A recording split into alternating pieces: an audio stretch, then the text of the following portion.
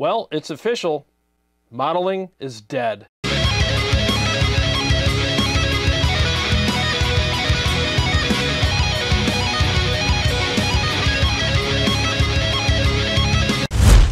Hey guys, I hope you're doing well, and thank you so much for joining me for today's video. My apologies for the way everything looks right now. I actually have a subscriber's quad CORTEX set up in front of me. I'm actually setting it up and dialing it in for him, putting a bunch of presets and a lot of captures in for him. So all he has to do is turn it on and play it. So shout out to my friend Jeff Cornell. This thing's coming your way very soon, and it's sounding amazing. And while we're talking about the quad CORTEX and presets and captures and everything, feel free to click the link below in the description and get some awesome captures, presets, or whatever for your quad CORTEX, or get some profiles for your KEMPER on my website, tonewars.com. Okay, so regarding the intro and the thumbnail, no clickbait and no hyperbolic statements here. I honestly think that modeling is dead.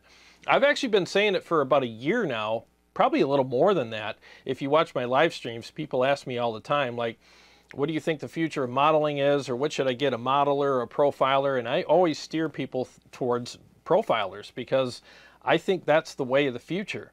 Any company that's about to release a new digital platform that only does modeling is literally the equivalent to Sony coming out with a new VCR player that maybe has Wi-Fi or something. I mean, in my opinion, it's outdated.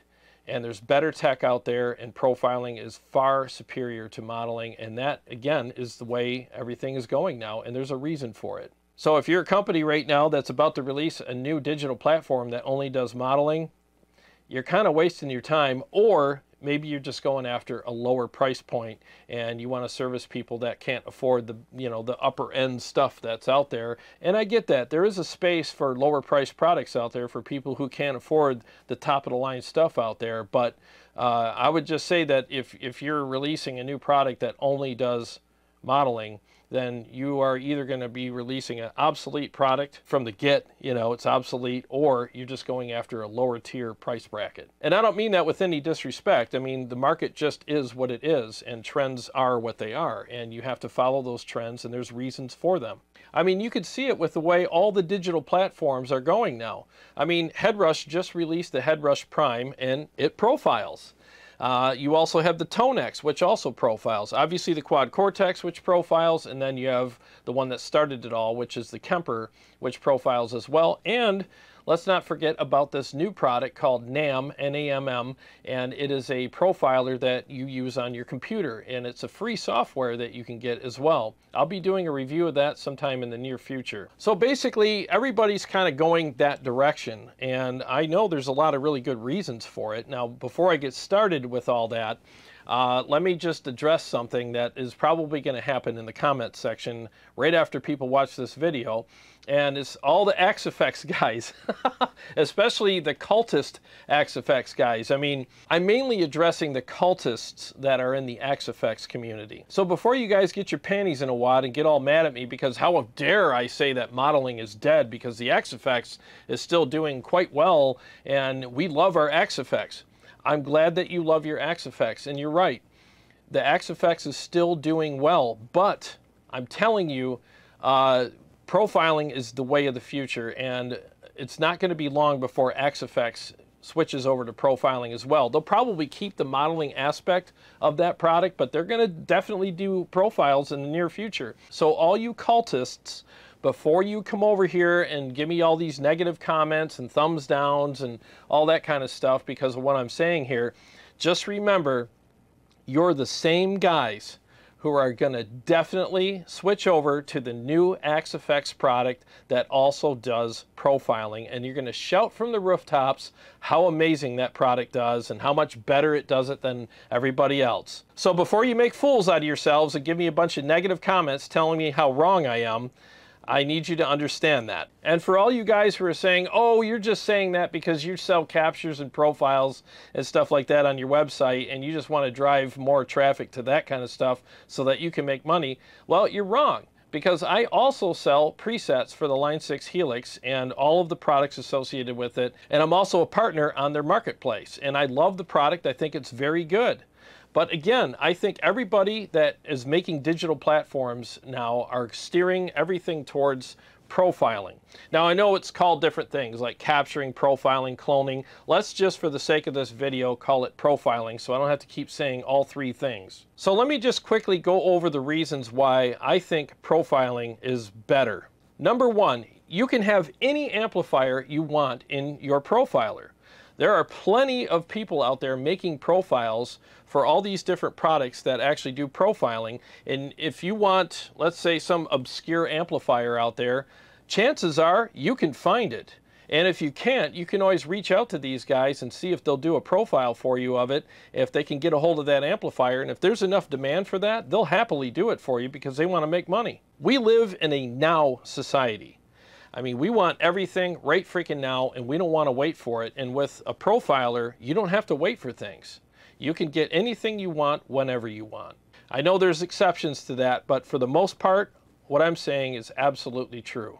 Number two, every time a new amplifier comes out, you can count on the fact that those profiles will be available very soon on all of the digital platforms out there that do profiling.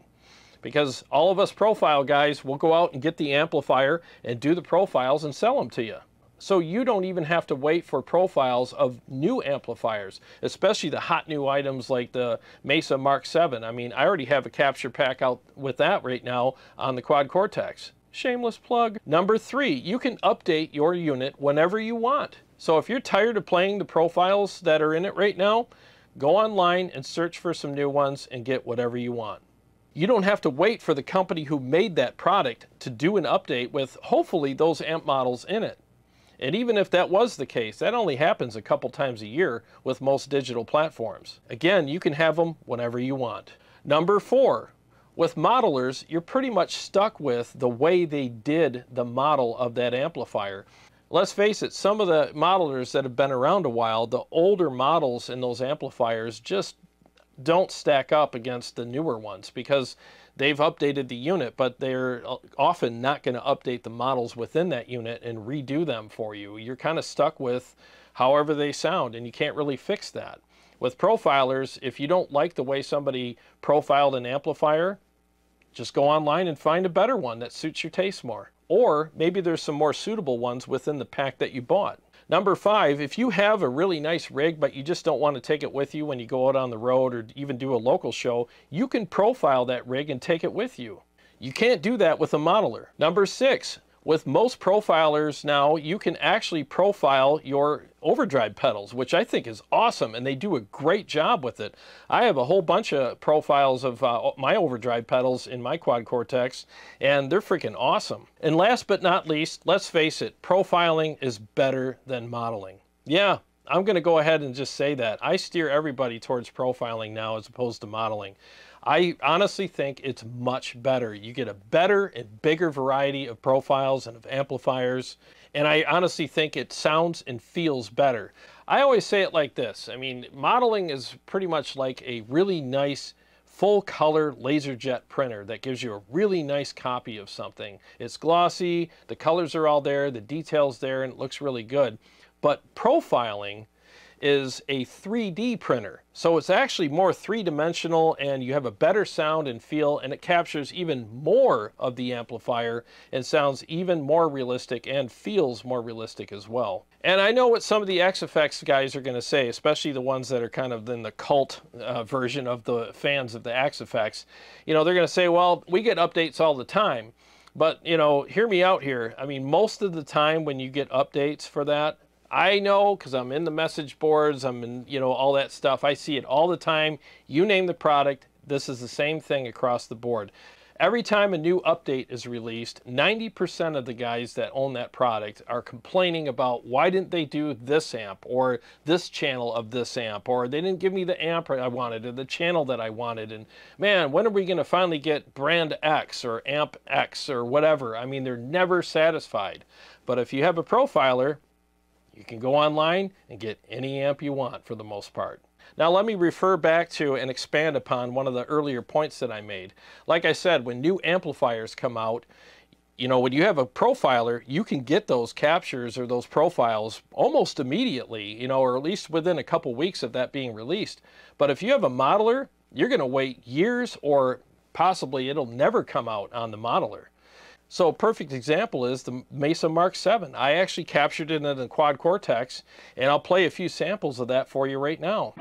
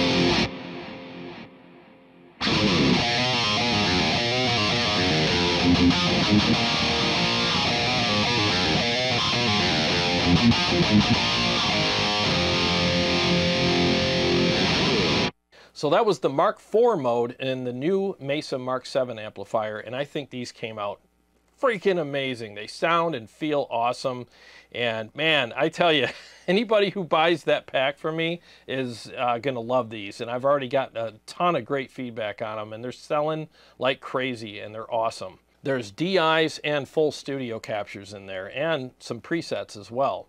Now for Jeff here, I actually put those in his Quad Cortex, but I'm actually setting it up with some custom ones as well, and one of the amps that he requested was the EVH Stealth, and he wanted the red channel. So here's a couple clips of that right now.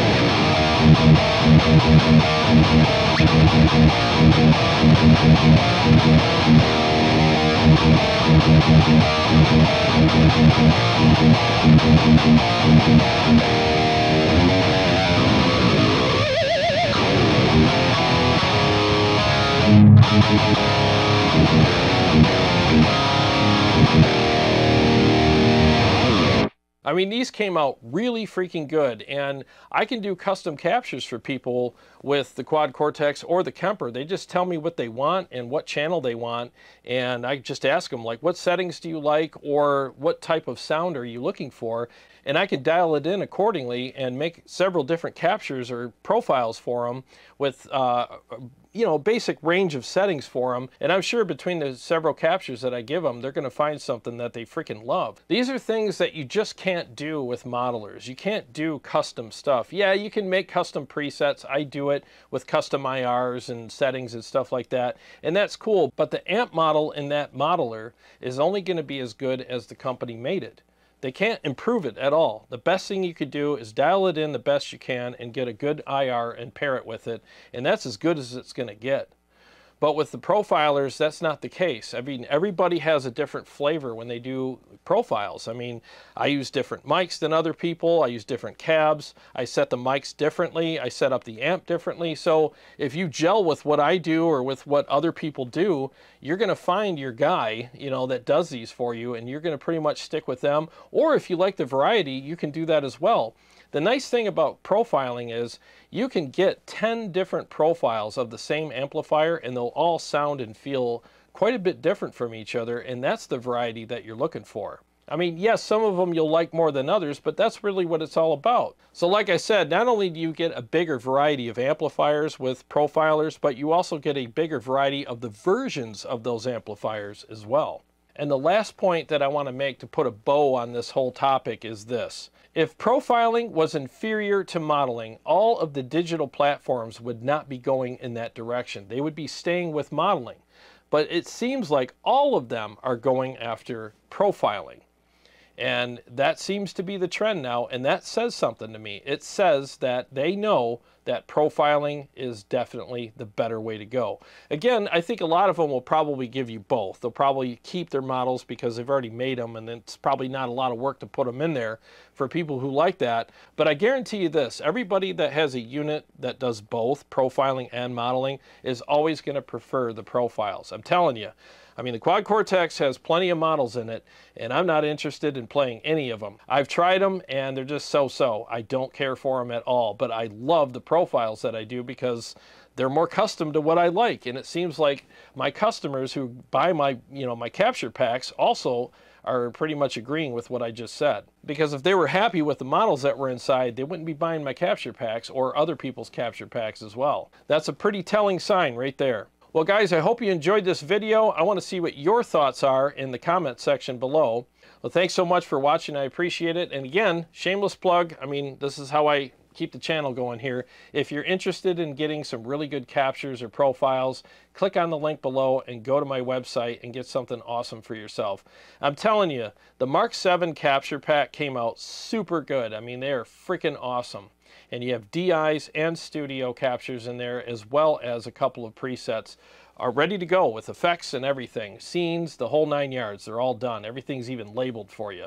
You can literally just take this, plop it on the floor, plug in your guitar, and go live with it, and it sounds incredible. Well, thanks to all my subscribers and Patreon supporters and ToneWars.com for sponsoring this video. And if you're new to the channel, please subscribe and click the bell so that you can be notified every time I either go live or come out with a new episode. Well, I got a lot more stuff coming up for you, especially now that I have my new computer all set up, and I'll see you on the next one.